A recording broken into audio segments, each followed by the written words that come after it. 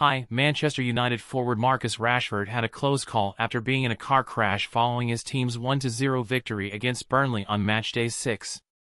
Despite the team ending a 3-game losing streak with Bruno Fernandes' stunning strike, Rashford's post-match experience turned sour. The accident occurred as he left Carrington Training Complex in his white Rolls-Royce. Pictures and videos of the incident surfaced online, with no official update on Rashford's condition yet.